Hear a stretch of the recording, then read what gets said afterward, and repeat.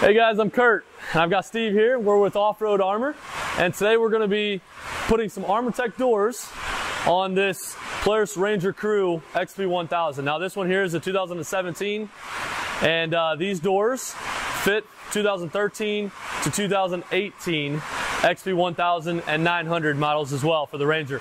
And sorry for the noise, we're here in beautiful Marthasville, Missouri, actually rainy Marthasville, Missouri, so it's going to be kind of loud in here today.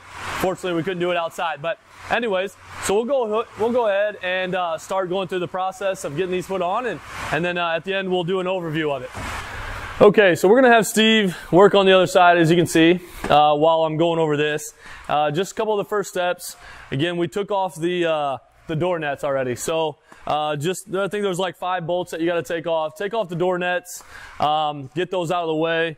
And we also, as you can see, now this is optional, but we took off the grab bars. The grab handles that are right here, they just kind of get in the way. I don't think we need them. You can keep them on. Everything will go on with them on as well, but personally, and our customer, I'm sure, is going to want them off. So then we're going to take the hinge plate. And now what I need to tell you is if you've got a crew cab, you're actually going to take the hinge plate from the front door and you're going to move it to the back. And you'll be able to tell that because this hinge plate only has one hole, and there's one hole right here, whereas the back hinge plate here is actually going to be moved to the front where there's 2 holes. So essentially what they did was, you know, the Ranger was, if it was a single cab, you know, you'd have these hinge plates would work. So anyways, we're working on a 2017 Crew xp1000 Ranger here, and we'll go ahead and move on to the next step. Phillips head bolts that we used to put them in here, and then we used a nut on the back of here.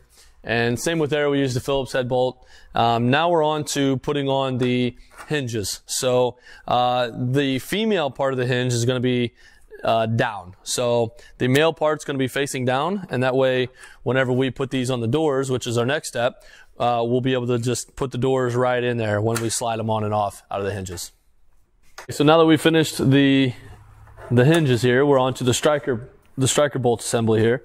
So we've got the striker bolt bracket here, and I would just want to tell you guys the longer L brackets that hold the striker bolt's going to go to the front.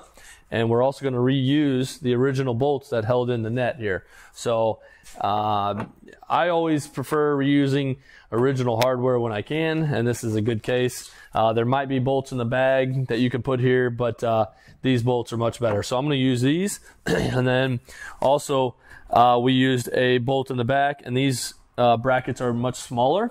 You'll notice that in the back. But we're going to go ahead, leave everything loose. I'm going to leave everything real loose, because there's bound to be some adjustments that need to be made. And then we're going to go ahead and put the doors on, put the hinges on, and then see where it leads us. Okay, so as I said, we're going to put the hinges on. So I'm going to put the male hinge on the door here, and I've just really tightened everything just slightly with my hand. I probably could tighten this one a little bit more, but I'm going to put these on the other hinges, and we are going to adjust everything from there. So now you can see we put the door on, and we're getting there. So I just wanted to mention that I did have to loosen a couple of these up even more. I thought I had everything loose, but I had to loosen up everything even more to get the male part slide into the female part of the hinge. So anyways, now we can open and close it here. You can see the inside of the door. You've got glass up top and then the polycarbonate down at the bottom. We'll get into all that here in a little bit. But so now what we're going to do is, even before we tighten these down, we're going to get that striker pin. We're going to tighten that down so that we can close the door and make sure that it closes properly even before tightening our hinges down.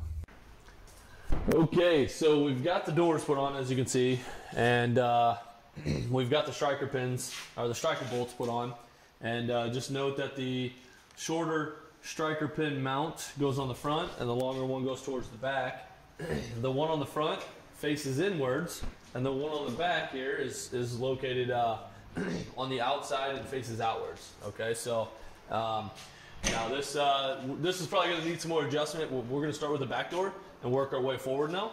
So as you can see, we've got this back door on, and we're going to do some adjustments to this. As you can see, I still kept it real nice and loose. And then also, Armor Tech includes these little panels. So when you close this door here, you can actually see some daylight in here. And so they've got this extra bracket that we're going to put on the inside here to close that off, to seal it off even better. So we'll go ahead, put this on, adjust the striker pin, the striker bolt back here, and get this door finished up. And then obviously we're going to put the door here.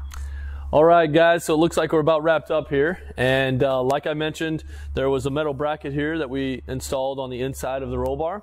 We've gone ahead and adjusted the striker bolt to where it fits, to where it closes perfectly. And so I'll go ahead and show you how that closes there. And we've went ahead, obviously, as you can see, we went ahead and put the door handles on too. So they're easy, just 3 bolts. And so this back door, this back window does open up. So as you can see, I've already got it slightly open here, but opens and closes.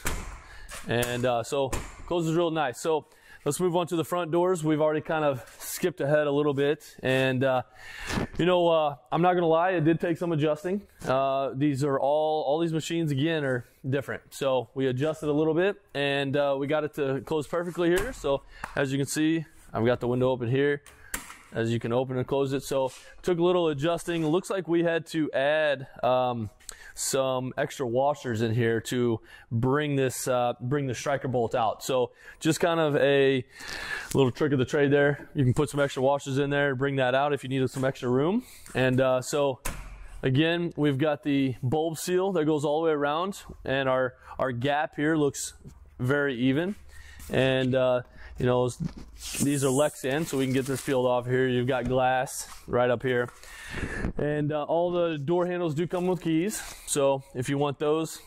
Looks like we've got a really good solid seal around all this, guys. So we're actually done.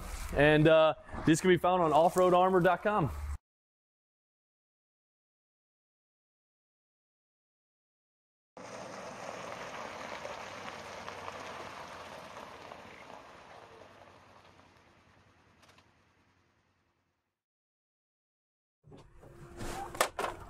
Hey guys, how you doing? I'm Kurt with Offroad Armor, and we finally got our Armor Tech doors installed, and we are so happy the way they turned out. Obviously we need to do the other side, but we got the driver's side done for video purposes anyway. So I wanted to go over these a little bit. We've got these are steel doors, and they are Rhino lined, so they've got a nice liner on them.